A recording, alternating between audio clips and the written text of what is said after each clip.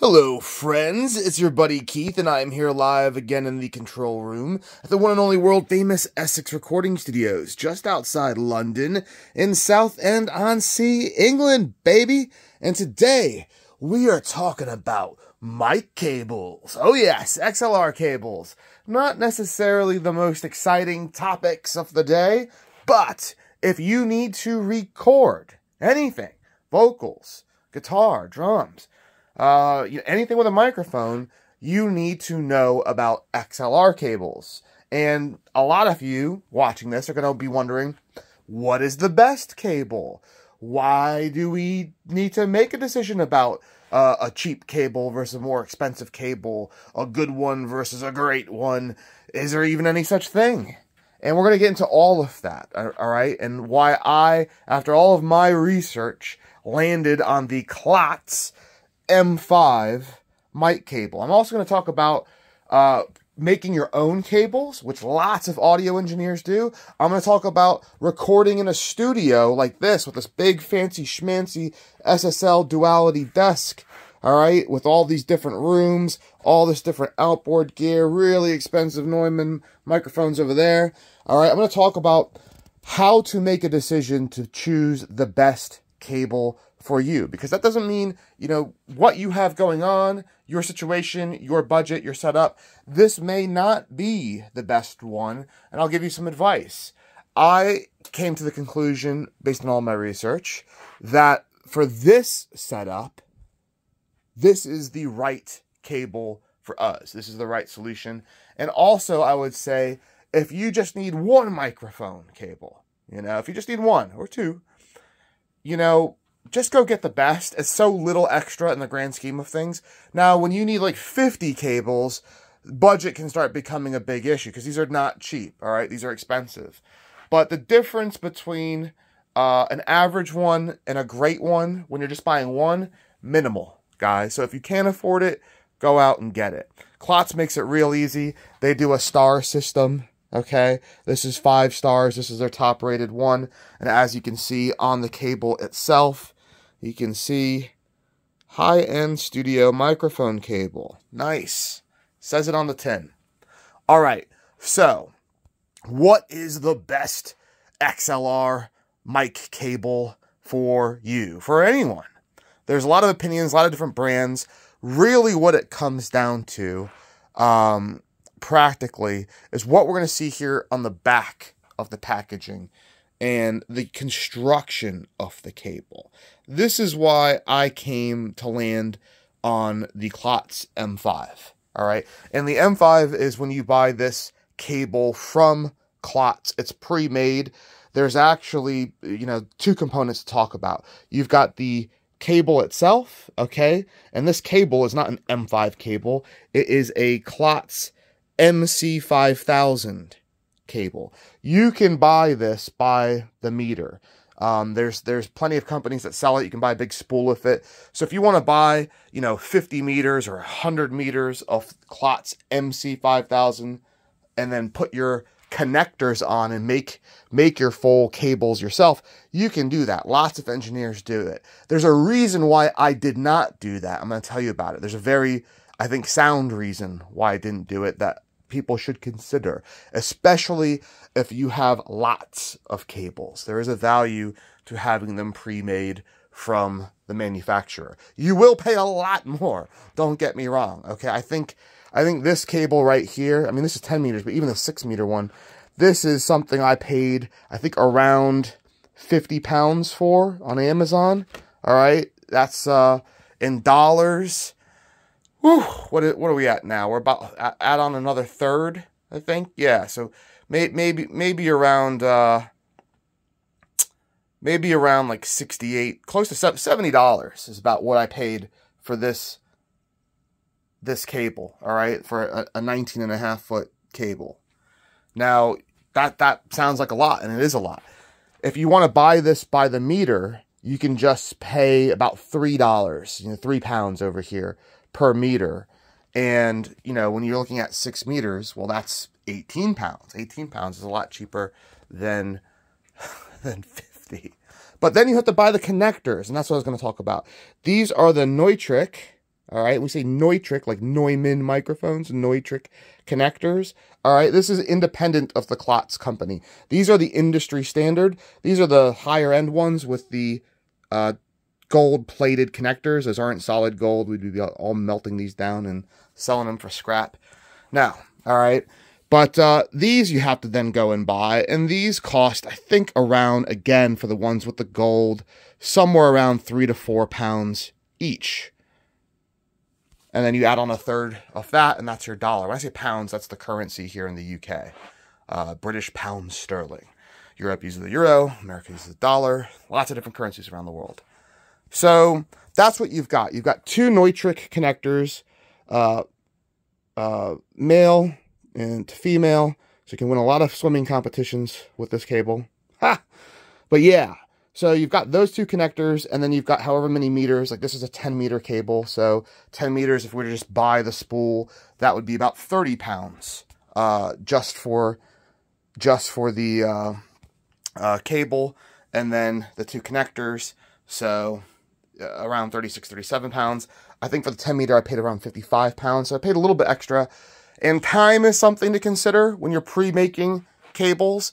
Average consumer, you're not going to make your own cable, but for sure in studio environments where, you know, or if you're touring and you're doing live rigs and setups and you're doing super long cable runs, for sure, you'll probably end up building your own. But why I went with pre-made ones, and especially from the company that manufactures the cable, is for 2 reasons. Time, I'm certainly not going to sit down to make those, and I have to go then pay someone to sit down and do it, and they have to use a soldering iron, and then what if they burn themselves, and blah blah blah blah blah blah blah, all that stuff. But more importantly, reliability. All right, when you buy a pre-made cable, there's lots. I mean, I'm going to show you something over here. I shouldn't show you this. We're in the middle of getting this all reorganized, but like, look at all of these looms down here. All right, these are all made by hand, and are all the connectors were done by our last engineer, and that connects all of this stuff, you know, and this stuff to this patch bay, to this desk.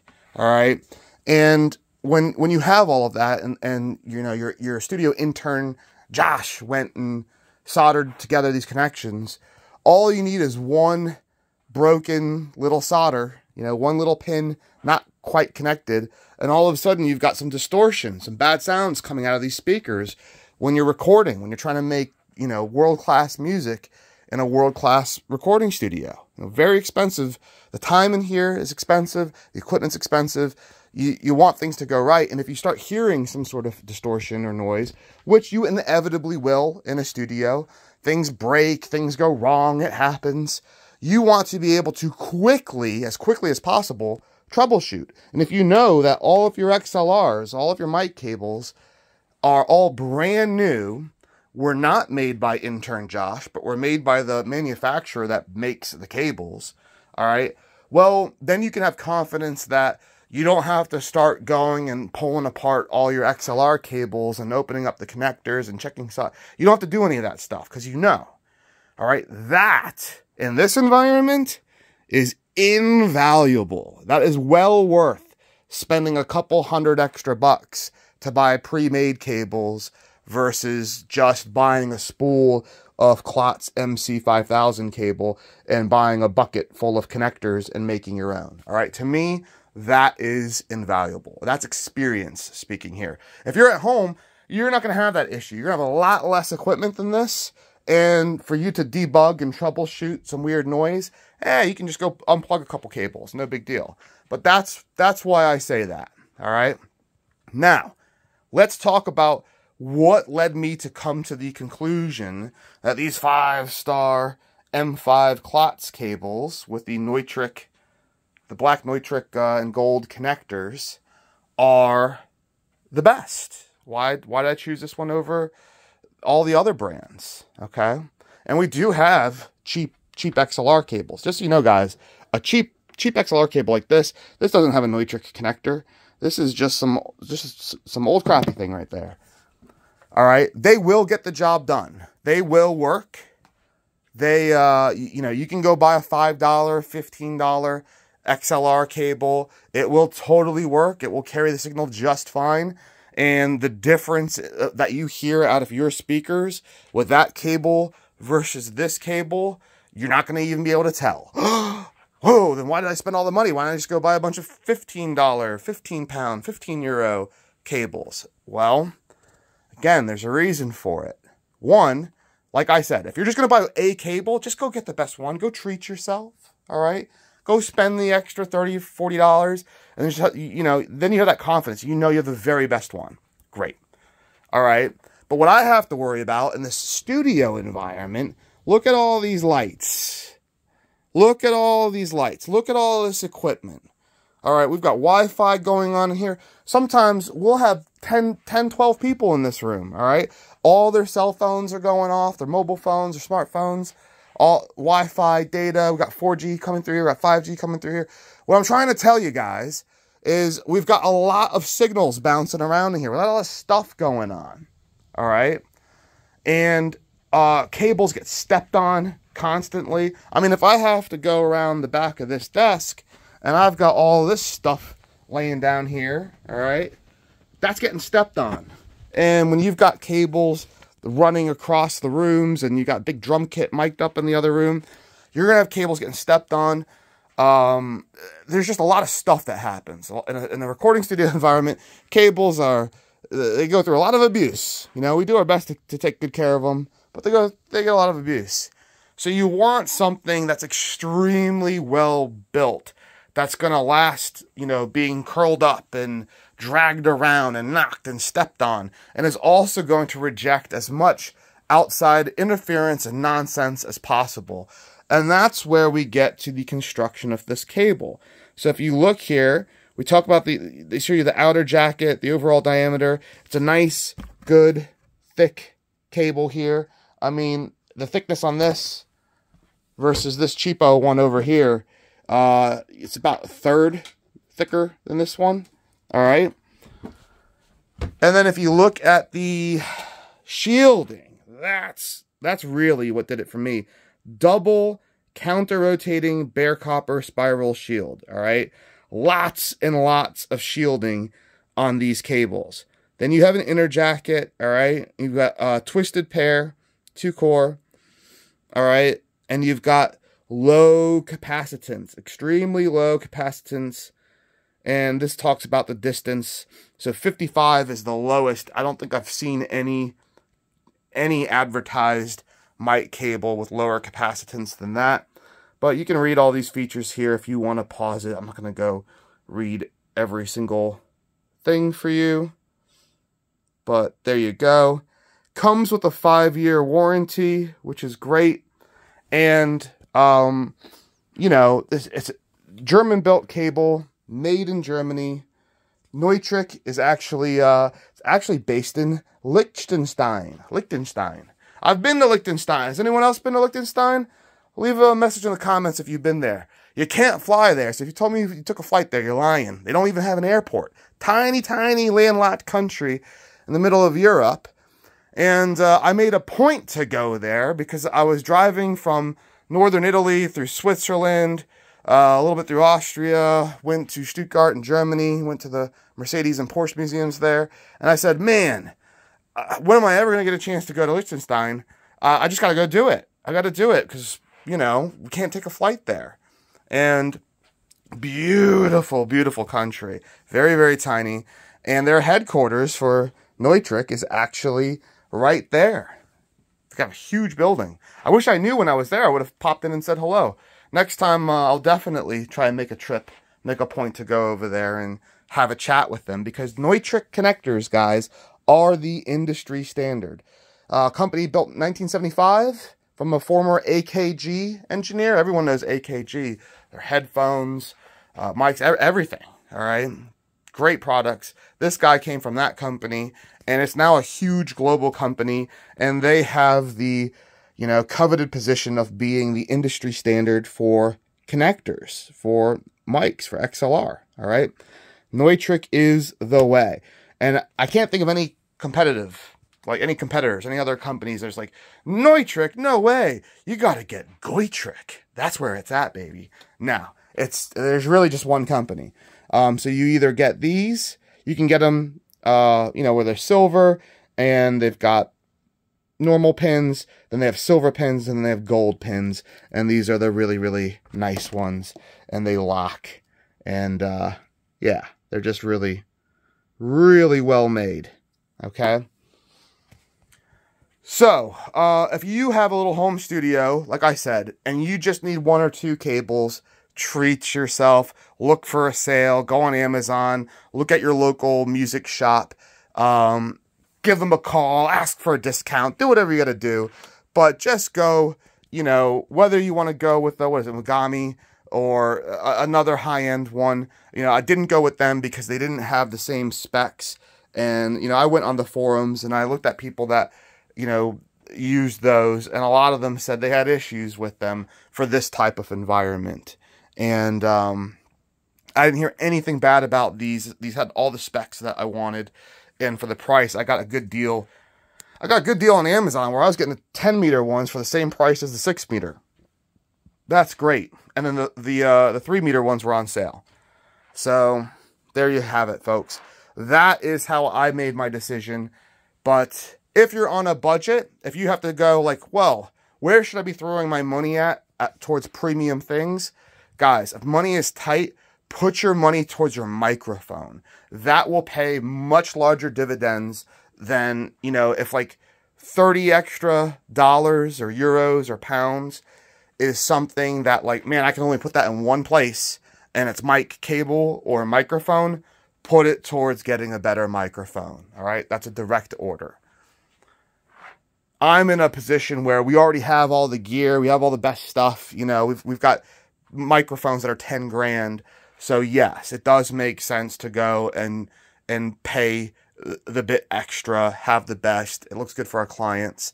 There is absolutely something called the law of diminishing returns, where you can pay all sorts of money. There's $200 mic cables, but what you get extra out of that is negligible. Diminishing returns. The more you pay, the less you get. And I would say, you know, a $15 XLR with Neutrik connectors, if you're in a nice clean environment, you're not going to get anything better out of these other than a bit more durability. You know, if you don't have to worry about any sort of interference, cross-talk, anything, you know, you don't have loads of people coming in and out every day, these might be a bit overkill. Personally, I like to have a little extra than a little less. That's my philosophy. And also, I don't like to work my way up to things, guys. I like to buy right the first time, buy the very best, and then forget about it. That's cool. All right, I'm done thinking about mic cables. I bought the very best. You know, there's nothing else to think about. The end. And move on to other things. That is just my philosophy. But you also have to work your way up there. You have to be in an economic position to be able to make those sorts of choices. And like I said, if you're not quite there yet, where you've already got everything else, I've already got everything else. I got the 10 grand mic. I got all that stuff. And you have to pick like one thing to be the best. The mic cable should be at the very bottom of that list. You know, microphone for sure. Mic preamp for sure. Your interface, absolutely. Cool. So I hope we're all on the same page here. I hope you understand why, for me, for a large studio environment with a huge, large format console desk, and for doing the type of sessions we're doing, like when we mic drums, we got like 16 mics on a drum kit, guys. So lots of cables all over the place. People are stepping on them, all that stuff. Lots of people in the building, lots of equipment, lots of signals, lots of interference. For me, having this construction with the Klotz MC5000 cable was the way to go. They talk about the, what do they call it? Like the quadplex, the quad core. That increases the capacitance. And, you know, have I had this place brought in a NASA scientist to figure out how much interference and nonsense is going on here? No, I have not. But when I read that and I see the capacitance goes up, the likelihood for interference goes up, that the people who have used those types of cables, who have been in environments like this, have experienced issues that needed reconsideration, well, then I just went straight for this one. You know, that's that. We talked about making your own cables, saving lots of money, versus buying them pre-made. For me, to sit and pay someone to make the cables, you know, buying a lot of them, yeah, I'd save a little bit of money.